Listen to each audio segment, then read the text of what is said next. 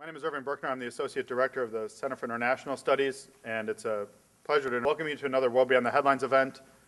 This program is co-sponsored by my Center International Studies, the International House, the Seminary Co-op Bookstore, and the Chicago Council on Global Affairs. Tonight's event is being audio and video recorded for broadcast on the web.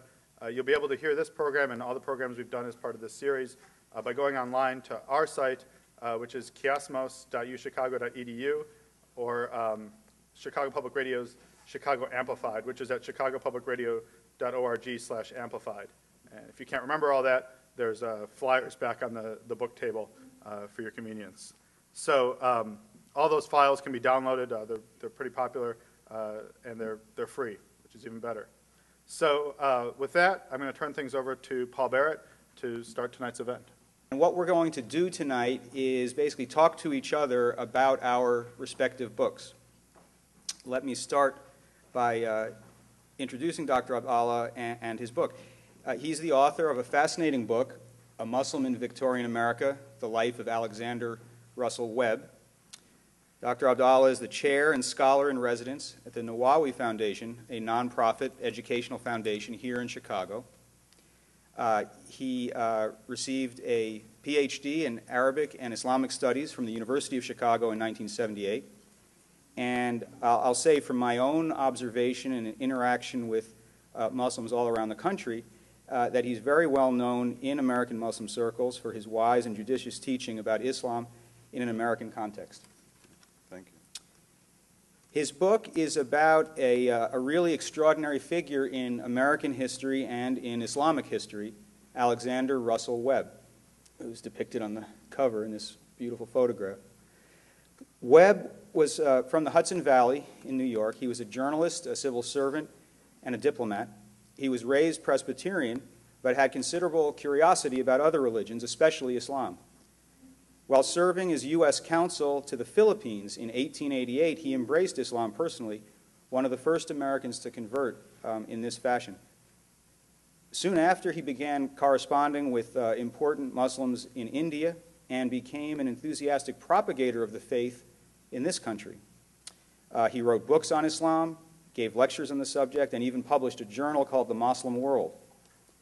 He served as the representative of the religion of Islam at the 1893 World's Parliament of Religions here in Chicago.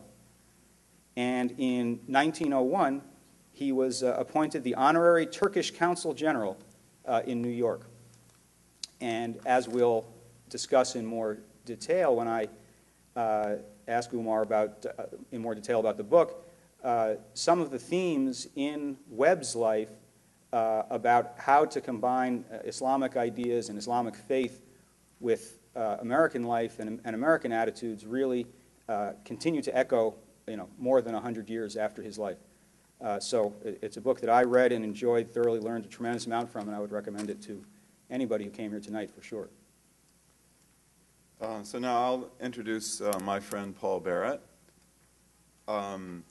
Paul studied at the University of Harvard. He studied history, American history, in college, and then he also studied in the Harvard Law School. For 18 years, he worked as an editor, a front-page editor and writer for the Wall Street Journal. The book that he's written, American Islam, The Struggle for the Soul of a Religion, is a book that actually began with the work that he did for a number of front-page articles that were written for the Wall Street Journal. Paul also wrote another book, which is called The Good Black, A True Story of Race in America. This is a story about an African-American who graduated, I believe, also from Harvard Law School, who was a lawyer, and it examines the racial relationships in corporate America. Paul now works for Business Week, and he directs the investigative reporting team of the journal, and he lives in New York City. This book, American Islam, The Struggle for the Soul of a Religion, is a book that's very interesting to read. It's very easy to read. I find myself that one of the most difficult things to do in speaking to Americans about Islam and the American Muslim community is to communicate, because of the fact that so many Americans know very little about Islam, Islamic history in the Muslim world.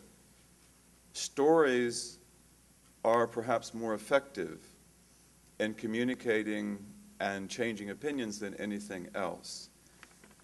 This book is a collection of a number of stories, and those stories are all taken from years of Paul's investigating the American Muslim community. He focuses on 7 people: the imam, the activist, the webmaster, the scholar, the publisher, the feminist, and the mystics. Each of these stories is very interesting. Each of these persons represents a particular dimension of the American Muslim community. And in each story, you also have a number of other persons that are part of the narrative, that are usually related to, in some way connected to the person that is discussed. The book begins with a very useful introduction about the American Muslim community, its size, the level of education in it, which is quite high. Paul points out that about 59% of the American Muslim community has college degrees, whereas 27% of the American population in general have college degrees. He also points out that the American Muslim community per capita is one of the most wealthy in the world. Average income is between $50,000 a year and $60,000. So I think the American Muslim community is a very interesting crucible in which to look at this story, the struggle for the soul of a religion. Of course, he concludes also with ideas about where Islam will go in the United States, where the struggle may ultimately lead. With that, I guess we can open up the discussion about the books. So let's go in historical chronology, and since Mr. Webb comes long before anybody I write about, let's start with him. As a fan of American history and once a medium diligent American history student in college, I found Webb to be a fascinating character, exemplifying the uncertainty, as you were discussing before we started, the uncertainty of the post-Civil War era, the fascination with spiritualism across the board in this country in that era. But why don't you start by telling us a little bit more about why Webb should be of interest to readers today, beyond just purely as a historical figure? Mm-hmm.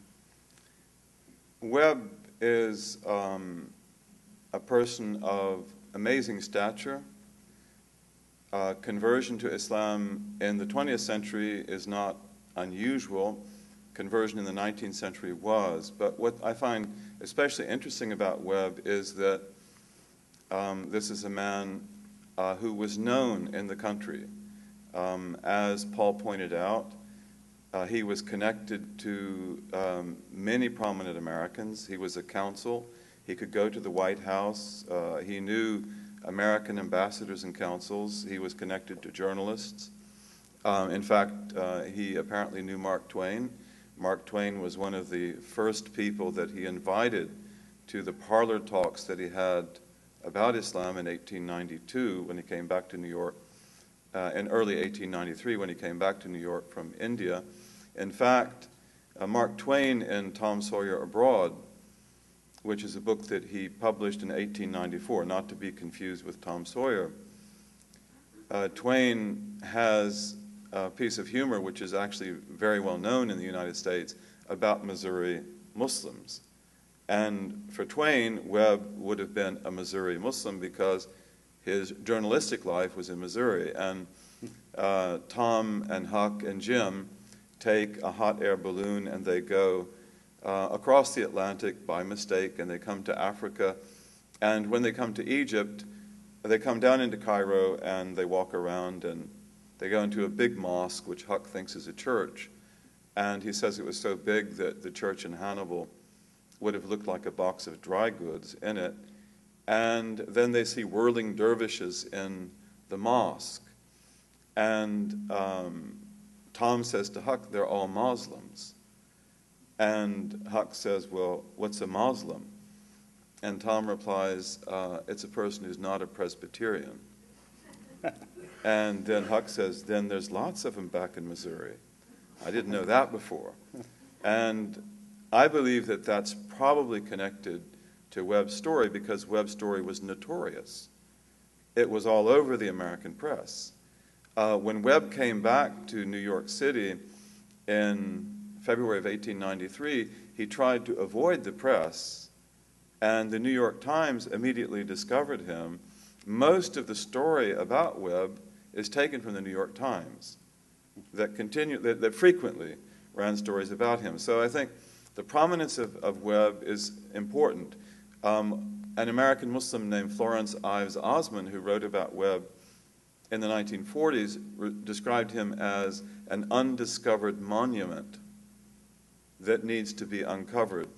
And I actually, found him to be that. When I began to look into him, I found that there's a lot there.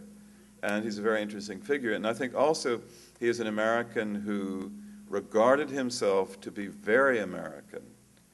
And he regarded his conversion to be completely consistent with his identity as an American.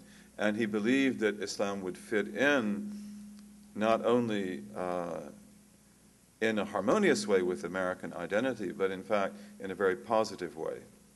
What was it about Islam that he thought melded well with his term you used, his Americanness? Webb believed that Islam was very rational. He believed that it was a religion of universal brotherhood. He believed that it was compatible with science. And he believed that Islam would enable America to be what America wanted to be. He doesn't go into great detail about that, but Webb was a Victorian liberal, and he did believe in brotherhood, like Victorian whites in general. He does have an element of racism. I go into that in the book. It's one of the contradictions in his character. But at the same time, he believed in interracial marriage. He was against the lynching of blacks and the abuse of blacks in the South. He believed in gender equality. So he has a number of really interesting positions. And I think to explain that further, Webb believed that Islam was a very powerful moral force. As a Victorian, he was morally conservative, and as a liberal, he was socially liberal. So Webb was very much concerned about the slums of Chicago, of New York, and he was concerned, like a lot of Victorians, with things like drunkenness and what he regarded as the decay of the city, the great discrepancy between the rich and the poor. He believed, and a lot of other Americans believed, that Islam could be a positive force there. He was attracted to mysticism, the Sufi aspect of Islam. He believed that all religions have an esoteric and exoteric dimension. He was affected by theosophy. He held very highly in esteem the works of Madame Blavatsky. And he believed that esoteric and the exoteric in Islam go very nicely together. But he felt that Islam would be, in its exoteric form, its moral form, very valuable for America. What's interesting to me is that his reception in America was remarkably good. And a lot of Americans felt that what he said made sense and that he should be given a chance to teach what he believed in and to see if it worked. What was his vision? Essentially pluralistic? Did he see Islam fitting in alongside other faiths and fitting in alongside a secular political system? Webb was very pluralistic, and he believed in the overriding unity of faiths. That can be indexed by his attachment to the Theosophical movement. That's maybe, one of the, maybe you should stop and say what the Theosophical movement yeah, is. the Theosophical movement of Madame Blavatsky and a number of others. Webb knew them. Madame Blavatsky, who was from Russia and came to the United States, he did not know. I think, as I recall, she passed away before the Theosophical Society was established in the United States. But Webb knew Olcott, and he knew other prominent members of the Theosophical Society, and they knew him, and they wrote about him. When he went to India, he even met with them. The Theosophical Society was a society that was interested in spreading the knowledge of Hinduism and Buddhism and other faiths in America, and it taught that there's an underlying unity in them all. And it was, in fact, theosophy that, probably more than anything else, actually brought Webb to the Islamic religion. First he was a Buddhist, and then he became a Muslim later on. What about some basic facts? How many other Muslims would there have been in the United States in the late 1800s, and where were they from, and what sorts of approaches did they have as compared to Webb's perspective? At that time, the Muslims in the United States would have been overwhelmingly immigrants. Muslim immigration to the United States begins around 1875, coming primarily from Greater Syria, which is Syria and Lebanon. Most of the early immigrants who came over were uneducated. They worked on the railways like the Chinese. They worked in factories. They worked in mines. And as peddlers in the They Midwest? worked as peddlers. The word Arab along the eastern coast meant peddler. And we had Arabs here in Chicago on 22nd Street between the black community and between the red light district. And they were peddlers, so they could go, they didn't have to know English very well. They could, sell goods, but especially in the black community. So, one of the interesting things in American Muslim history is the fact that the early immigrants tended to interface with the black community, whereas the later immigrants that come after 1965, in the wake of the amendment of the Immigration Act, they tend to be highly educated, physicians and engineers, and they go to the suburbs, and that has a huge effect on the way that Islam developed. So Webb is a convert, and in that he represents a very small percentage. There were other converts around him, but Webb, like American Buddhists and American Hindus at the time, emphasized not just conversion, but also sympathy. So he reached out for sympathizers. And I think one of the things interesting about Webb is the fact that perhaps given his political background, he was a politician, he always remained a politician. He sought alliances, another aspect of his pluralism. And so therefore, everyone in American society whom he felt would support his cause, he allied with. And he supported their journals, they supported his. Now, Webb saw himself as attempting to spread his newly adopted faith in the United States. How is the Muslim conception of propagating the faith or proselytizing similar to or different from what we know about Christian approaches to that activity? Well, when Webb was asked that question, do you intend to spread Islam in the United States, his answer was invariably no.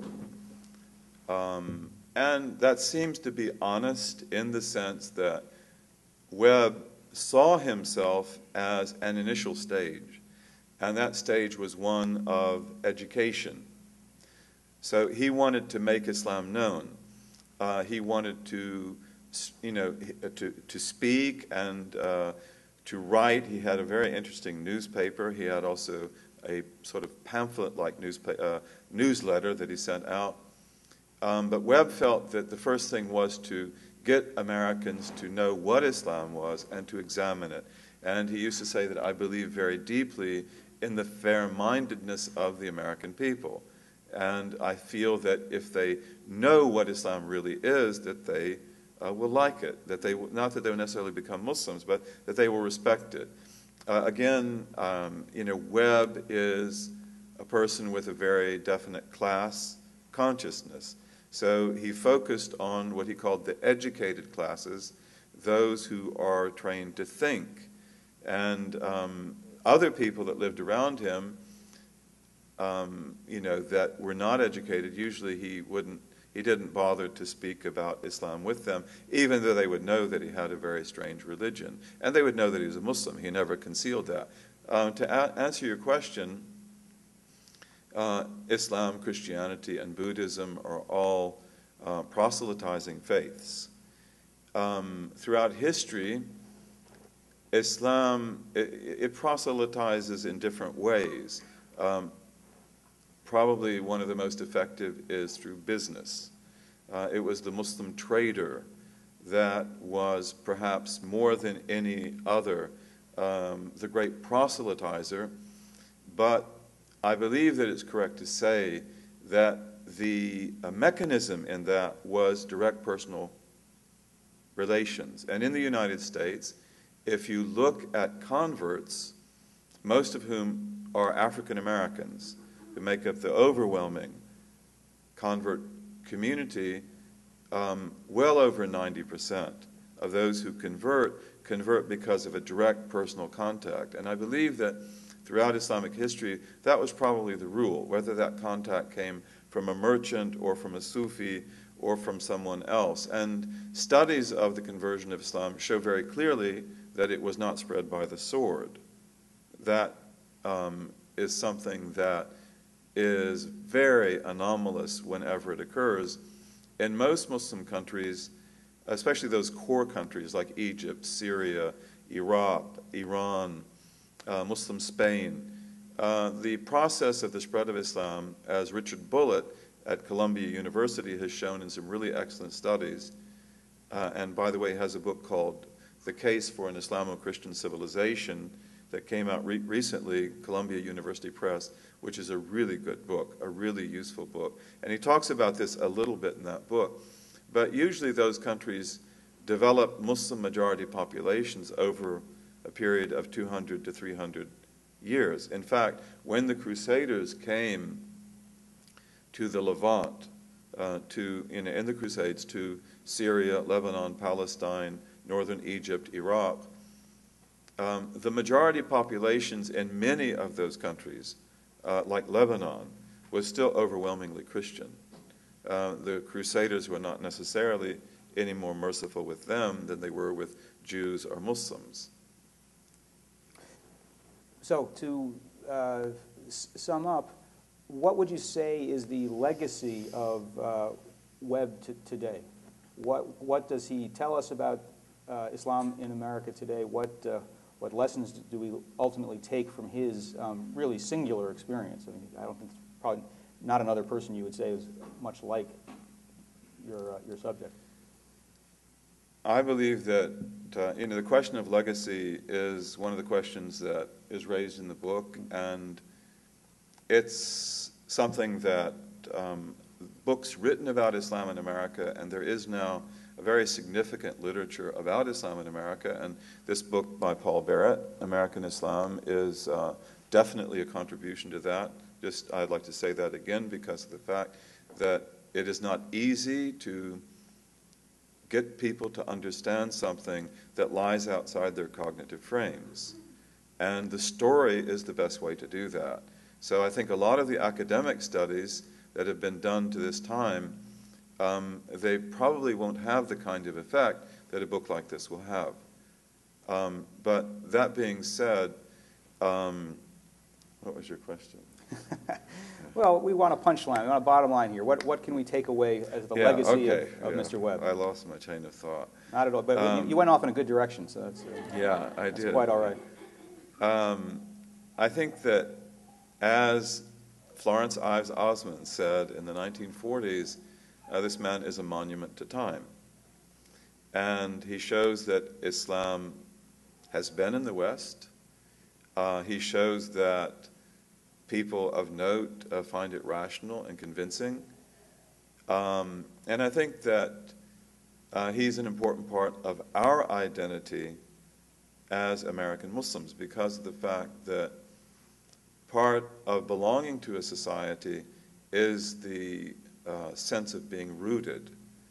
And the study of Islam in America in the last 2 decades has in fact focused on that aspect, that Islam does have roots in the Americas. It has roots in, especially in slavery.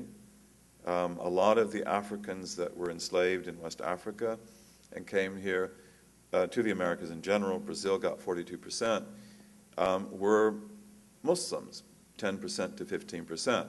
And Paul Barrett also mentions that in his book, as I do in mine.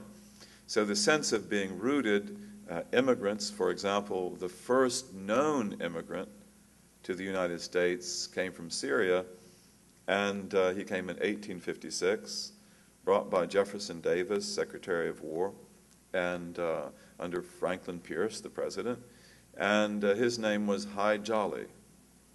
Hi Jolly. He's buried in Quartzsite, Arizona. It's a big thing out there.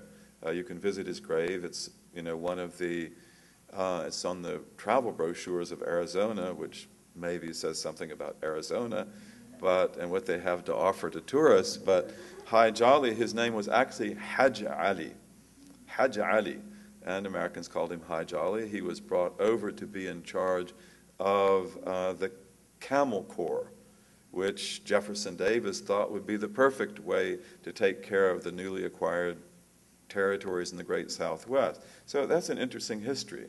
And in fact, we have folk songs about Hi Jolly that, I think it says he didn't mind the burning sands, but he didn't mind the beautiful girls the best, something like that. So I think the fact that Webb is an American Muslim is very significant for our identity, and also the amazing part of this story, in my opinion, is the fact that Webb was remarkably in the middle of it all.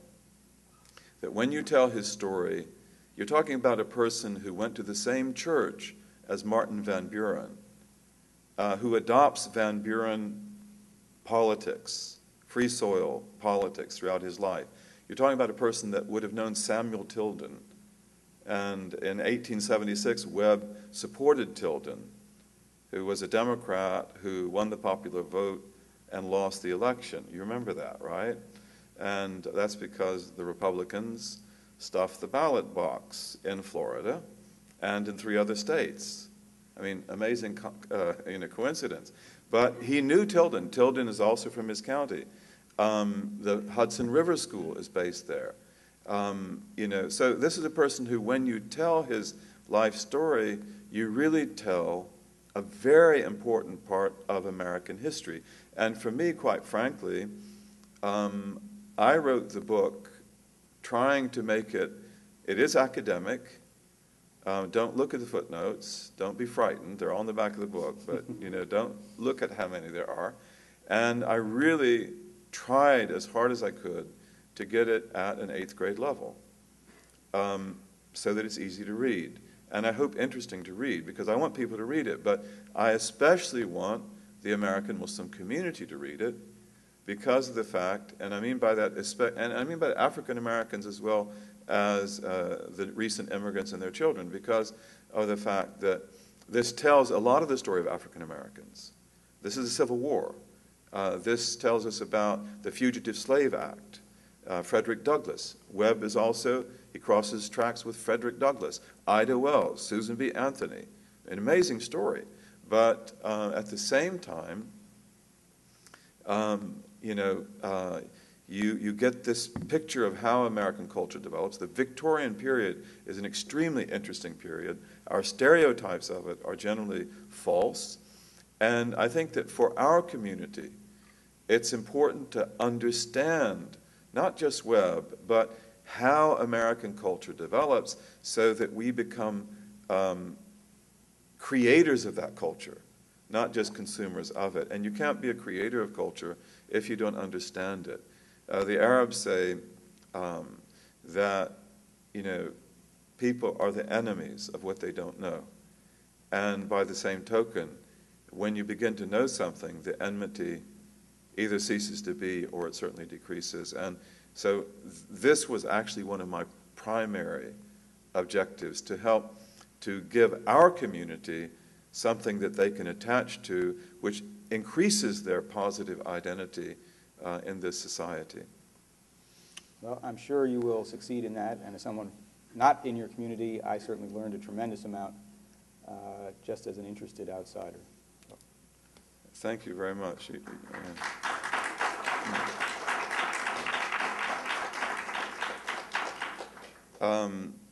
Now I get to ask my questions, and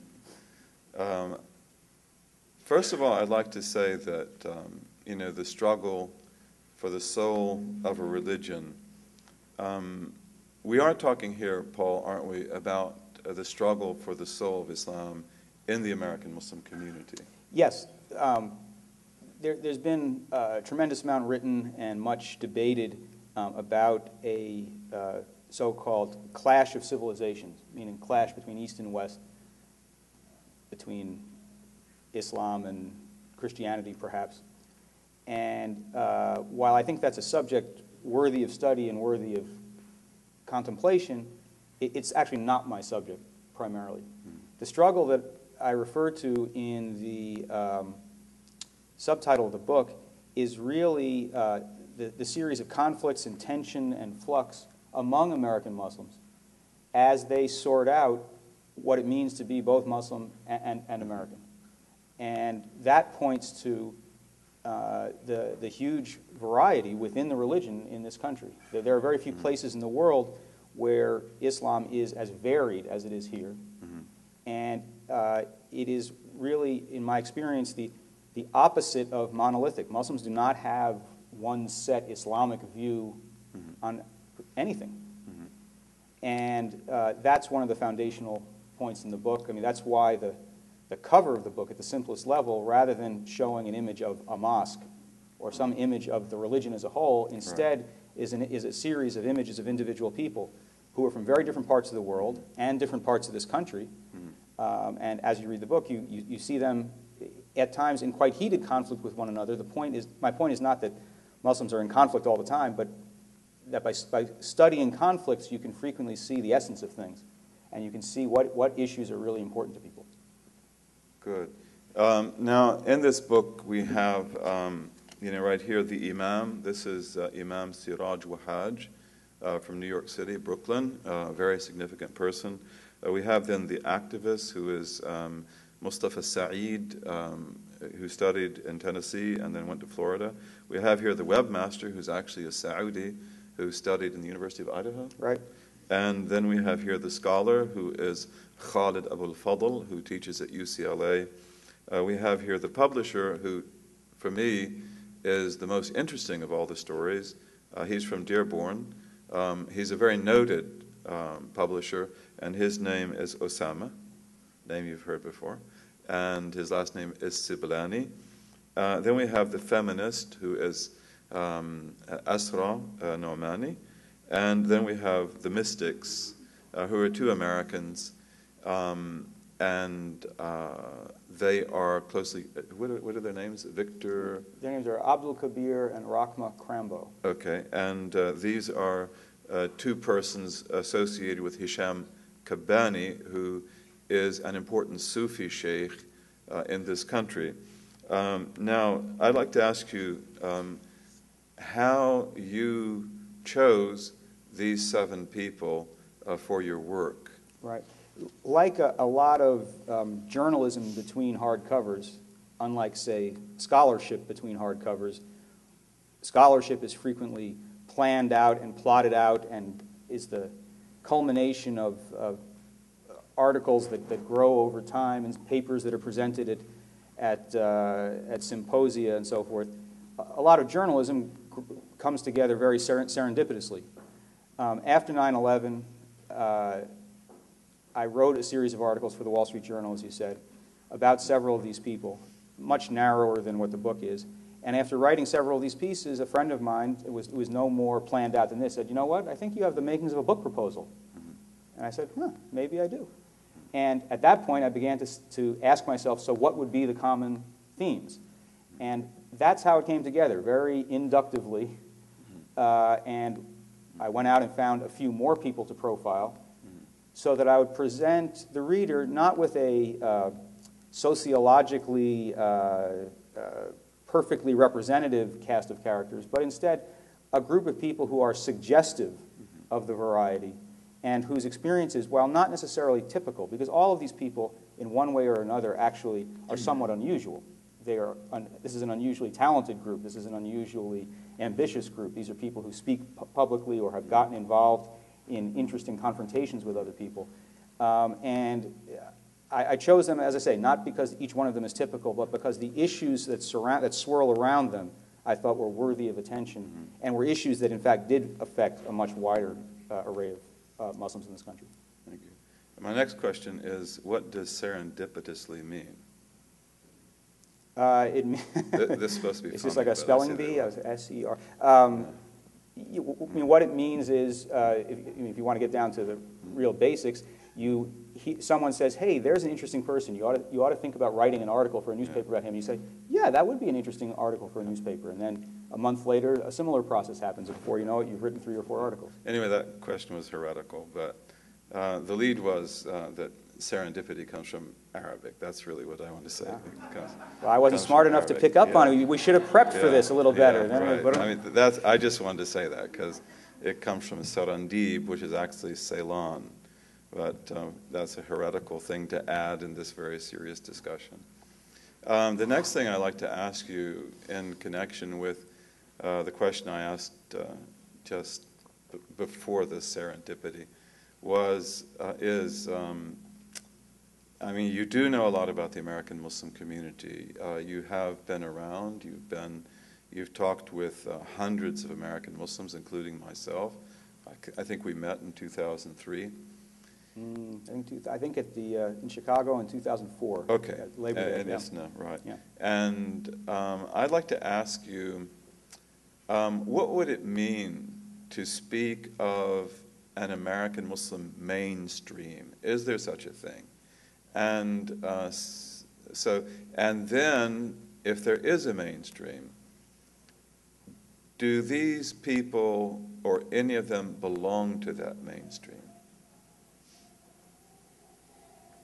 And would that be significant? I mean, are they on the periphery or on the... So that's 3 questions. The mainstream, are they in the mainstream or the periphery, and how might that affect the picture? Mainstream is a shorthand term that, I guess many of us use in writing, particularly about current affairs. Mm-hmm. It's often very, very crude. I certainly use it. I don't know how many times I use the term in there, but I'm sure I do, even though it's not something I thought about until you just asked this question. I think it's a term that should be used with tremendous caution because I don't think there is necessarily, as I said a minute ago, a mainstream view that when you actually that a significant majority of Muslims would necessarily subscribe to. If you ask them about contemporary politics, or you ask them about the best way to balance their commitments to their faith against their commitments to civil society, or you ask them about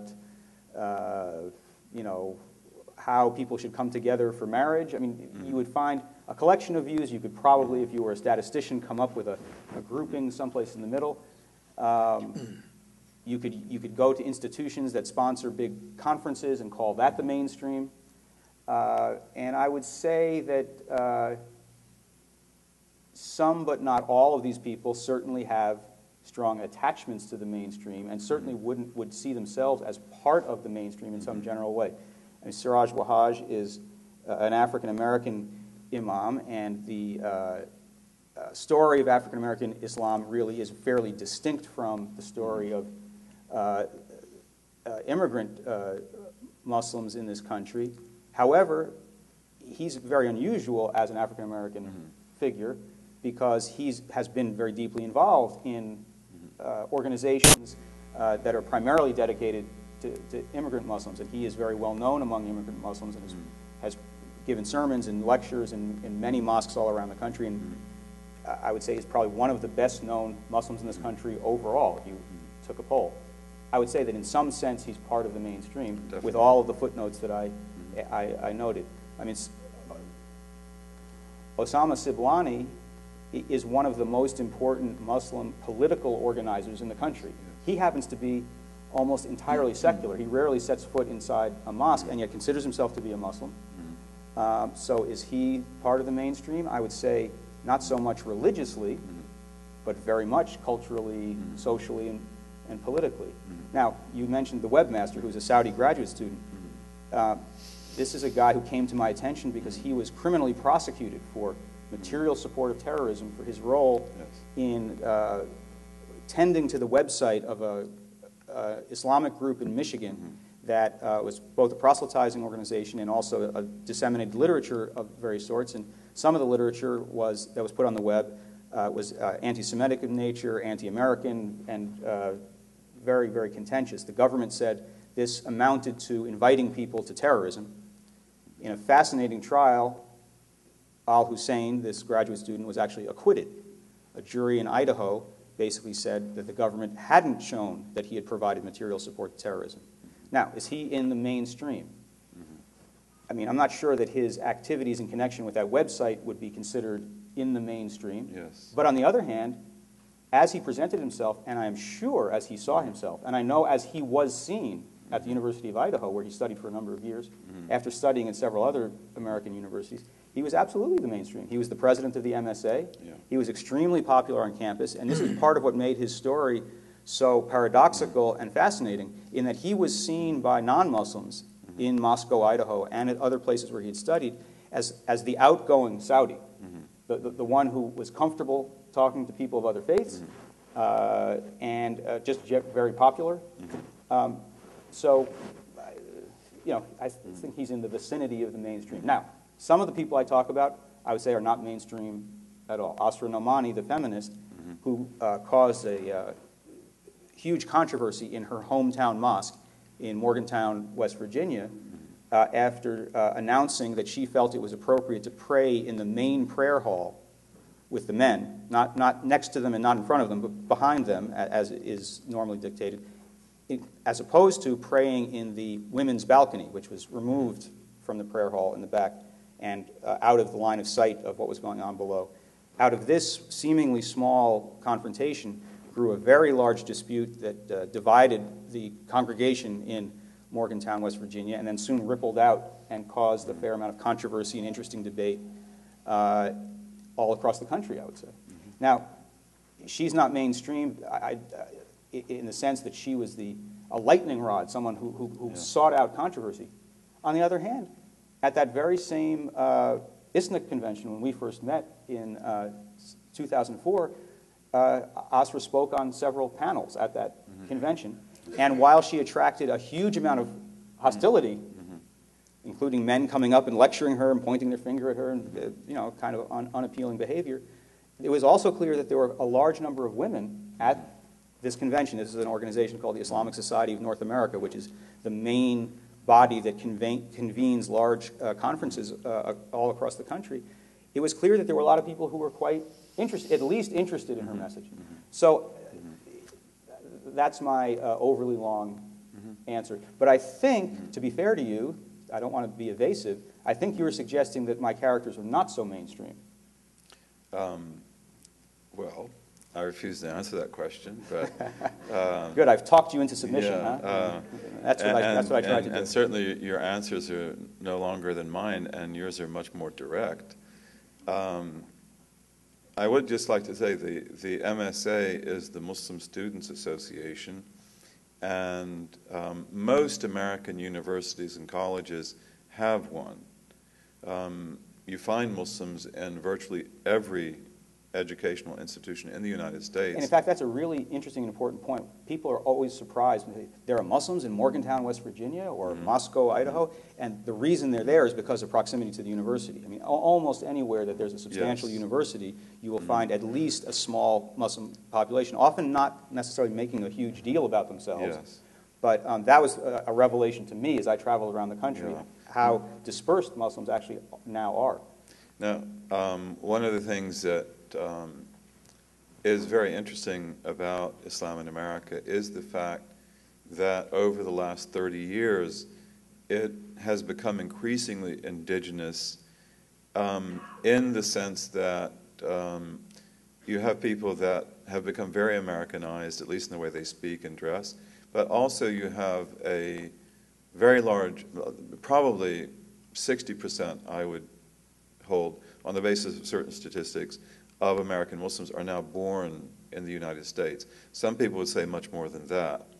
And the MSA is a very good example, a crucible of that, because when the MSAs began in the 1960s, they were overwhelmingly foreign students. And there'd be a convert here and there, African American or white American. And then, as the decades went by, the composition of the MSAs changed fundamentally, so that, for example, the case that you have in Idaho is, you find that in some universities. The University of Illinois Indiana is somewhat like that, but most of the colleges and universities now, the MSAs are overwhelmingly Muslims who are born in this country. I find that very, very interesting. Yeah. And the MSAs change; they're different. They differ from year to year depending on the students that come in. No, that's very true. And the MSAs are very, very important institutions in the history of the religion and its appearance in this country. Many mosques in this country are essentially the outgrowth of the MSA chapter that began in the 60s or the 70s. And you see movement in different directions simultaneously. I would say the bulk of the movement is exactly as you described, which is toward more leadership by American-born students, and particularly in the last 4 or 5 years since 9/11, a very self-conscious effort to reach out and engage and explain who they are and how they fit in and so forth. There's a fascinating program that has moved all around the country, starting at the University of Tennessee in Knoxville, where Mustafa Saeed's story takes place, where MSAs put on what they call fast-a-thons, where they invite non-Muslims to fast with them on Ramadan as part of a larger fundraising ceremony. And they take the money that they raise and they give it not to Muslim causes, but to local poverty and hunger-related causes as a very self-conscious gesture to integrate themselves in the community. It's an absolutely brilliant, from a PR point of view, and obviously, and it goes without saying, a very good, very good charitable work. At the same time, in certain places, the MSA is actually a very conservative force in terms of religion and ideology. I'm not commenting on whether that's good or bad, but rather than being a force for more integration, is in fact a force for more insularity. I don't think that's the majority movement, but I encountered that in some places. Yeah, that's an interesting point, and I think that also raises an issue that comes up in the book, and that is the effect, especially on the activist Mustafa Saeed, who came from India to study engineering, right? Who is very much affected by that environment. And I think one of the things that would be important to note here is that overwhelmingly American Muslims, especially the children of immigrants, college is the first big formative period. It's when they really begin to look at Islam that they probably never took seriously, or they may not have taken seriously before. And often the MSAs are conservative, as you say, and it affects them. But usually they come out of that, like Mustafa Saeed himself, in maybe the opposite direction. So I think that's very interesting. But I think to get beyond this issue that I've really stressed a lot, probably too much, the issue of mainstream or periphery, you do mention Wahhabism frequently in the book. especially in the story of the scholar Khalid Abul Fadl at UCLA, who is well known for his very anti-Wahhabi stance. And what I'd like to ask you is that, do you feel that Wahhabism is the root cause of radicalism and of anything else that would make Islam dangerous in the United States, or just incompatible? Okay, it's a very important and very good question, and but the answer, of course, is a little complicated. By Wahhabism, we're referring to the distinctive strain of the religion associated particularly with the Persian Gulf and more narrowly with Saudi Arabia. I mean, I'll risk possibly offending a few people by just describing it kind of bluntly.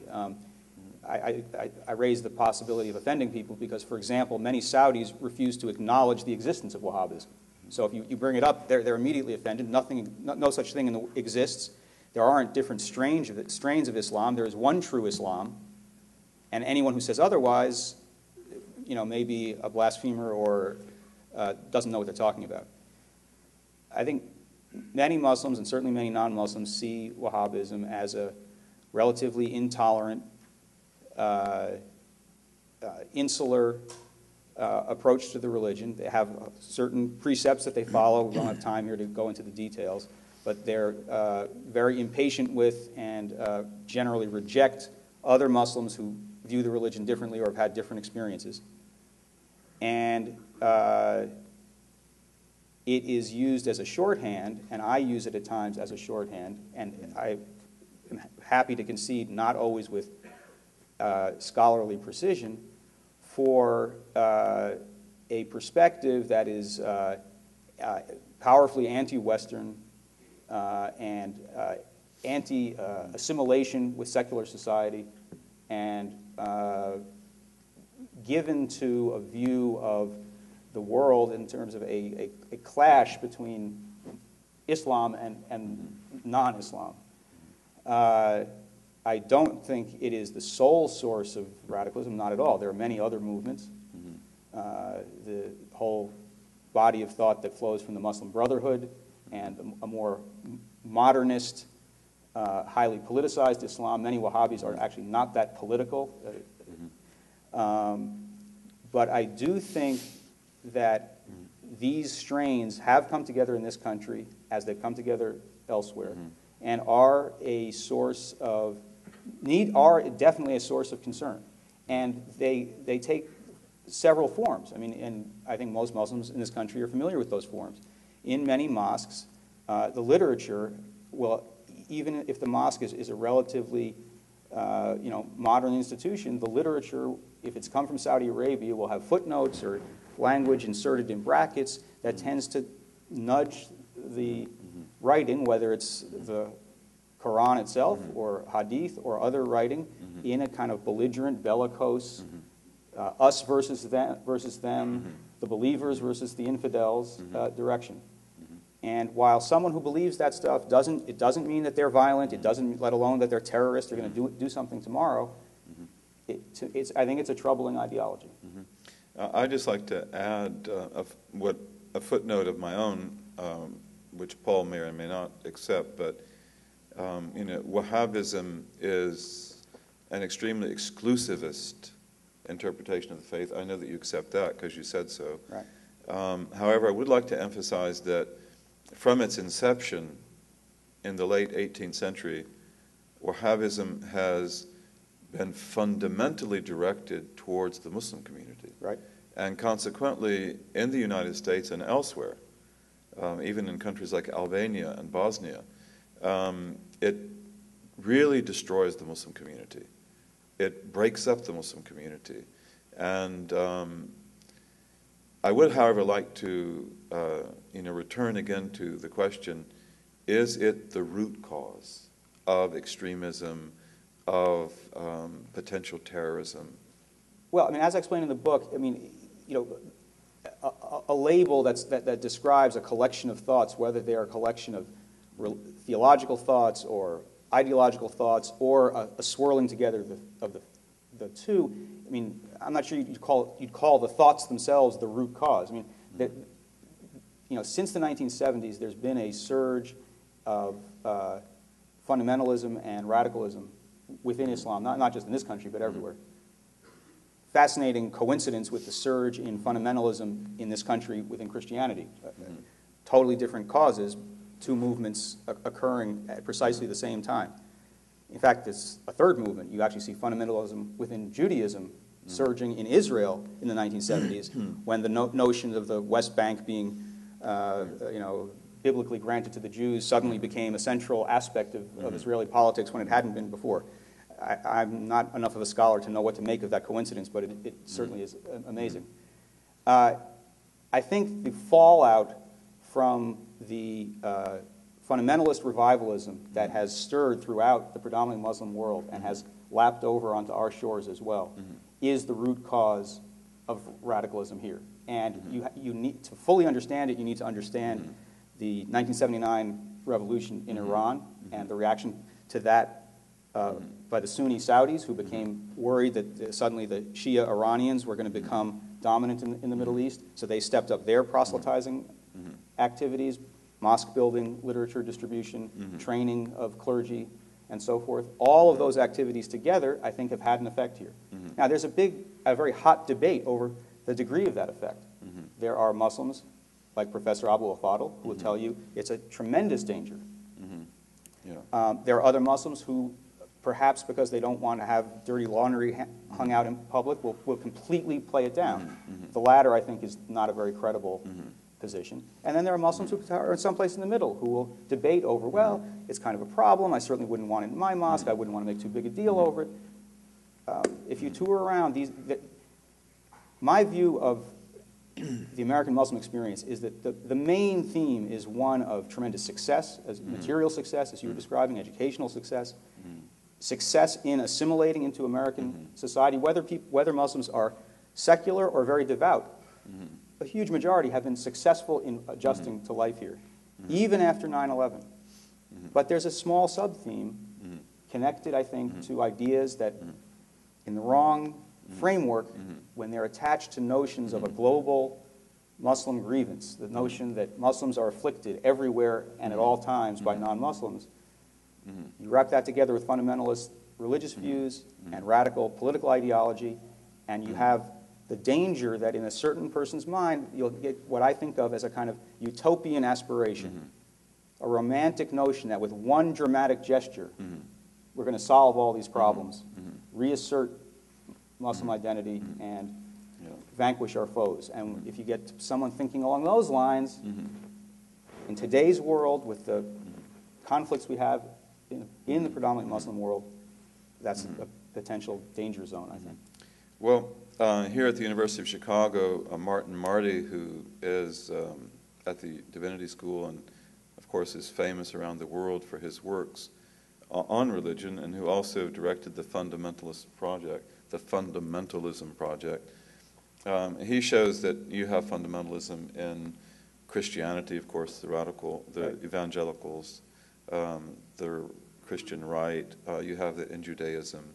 And I want to emphasize again, I mean, something that is lost on, I think, many non-Muslim Americans. Saying someone is a fundamentalist Muslim doesn't mean at all that that person is prone toward violence. It's no more than saying someone is a Pentecostal would mean that that person would burn someone's house down to forward their Pentecostal views. We're talking about people who have a literalist approach, who make a sharp distinction between the believers and the non-believers in the sense that certain we're going to heaven, they're all going to hell. Those kinds of beliefs. That does not mean you're lighting a bomb anytime soon. That's right. And so you have Christians, Jews, Hindus, Muslims, and fundamentalism is remarkably similar in all those communities.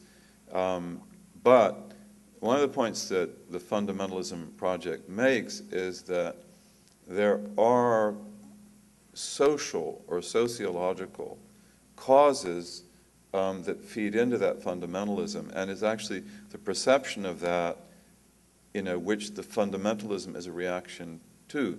So this brings back the issue of, well, I would like to say it's the chicken and the egg that George Lakoff wrote recently, Don't Think of an Elephant, which I know that a lot of you know, which is an excellent work for the Democratic Party that really needs some help. And it's basically on cognitive frames. And one of the things that Lakoff shows is that the cognitive frames that people have are really the essential issue, even in their political orientation. So if you control the cognitive frame, you basically control everything. And so my point here is that, you know, when you have a cognitive frame, then if you don't change that frame, the facts will bounce off. And therefore, you know, what if there are other root causes? For example, you do speak a lot about the Arab-Israeli conflict. Oh, yeah. You do speak a lot about anti-Semitism, the rhetoric of which we hear a lot in the Muslim community. But is it not possible that you underplay these issues, like, you know, the Arab-Israeli crisis, you know, what happened in Bosnia and Chechnya, Afghanistan, you know, the many grievances of the Muslim world, such as political tyranny in the Muslim world, because these are experiences which definitely affect the cognitive frames of Muslims. And therefore, would it not be the case then that if we do not address these root causes, that to talk about an ideology like Wahhabism in a way becomes, well, it's not really hitting the nail on the head, because we have to also ask, why are they receptive to that?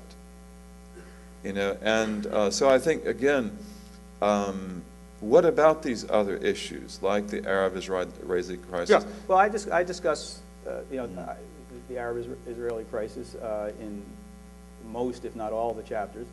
I guess I have several thoughts. One, while I was stressing earlier that American Muslims are not at all monolithic and there isn't necessarily an Islamic position on any question, perhaps the closest you could get to a consensus on a pressing issue of the day would be on the Arab-Israeli conflict. I mean, the huge majority of Muslims have tremendous antipathy toward Israel and tremendous sympathy toward the Palestinians and other Arabs who clashed with Israel. And absolutely, that bloody confrontation, and more specifically, American support for Israel, and what is seen as lockstep American support for Israel, unthinking American support for Israel, is a source of tremendous frustration to Muslims in this country, to varying degrees. Much more so, for example, if you had to speak about it roughly, to people of Arab descent than people of South Asian descent. There are some people from India and Pakistan for whom that's a much more distant, less immediate issue. And I guess I would agree with you that frustration over that is an ingredient in a sense of alienation.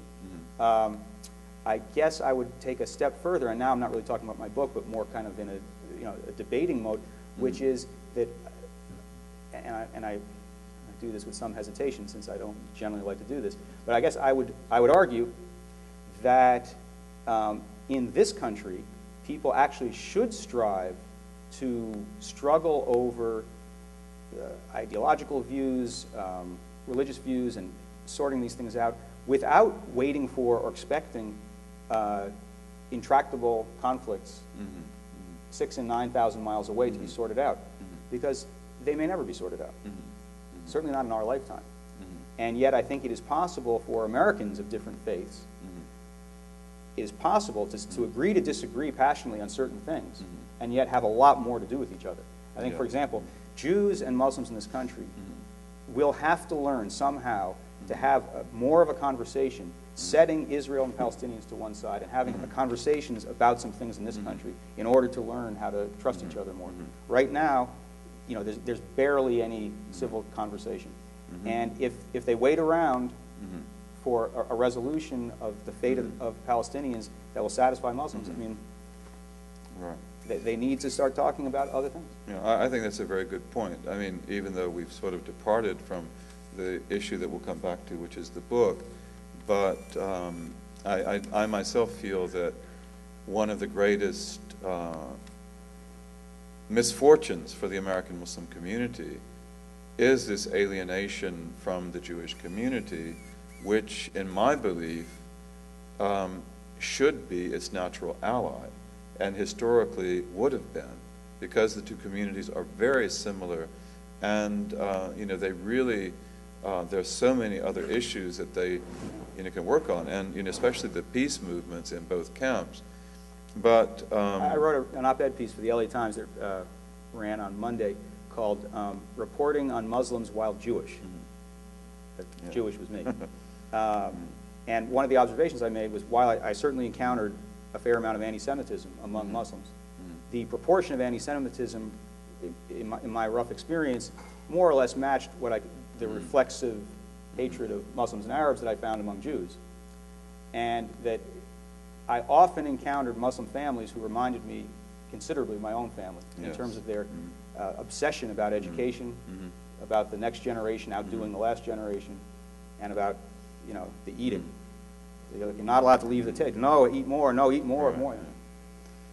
More. Just to pitch from my own book again, one of the interesting things about the Webb story, which happens, of course, back in the 1890s, is the very positive relation that he had with Jews and that Jews had with him, especially Rabbi Herschel, who was one of the leading Reform Jewish intellectuals, and who really had a very positive rapport with Webb, especially at the World's Parliament of Religions here in Chicago. And by the way, most of the fair, especially the Ottomans and the Moroccans and so forth, and they had a mosque, was right out here in the Midway Plaisance, and there's some pictures of that. My book does have pictures, by the way. You know what we should do? We should see if anyone has any questions. Yeah, we should do that. We should do that. Does anyone have Can any I ask one last question? Sure.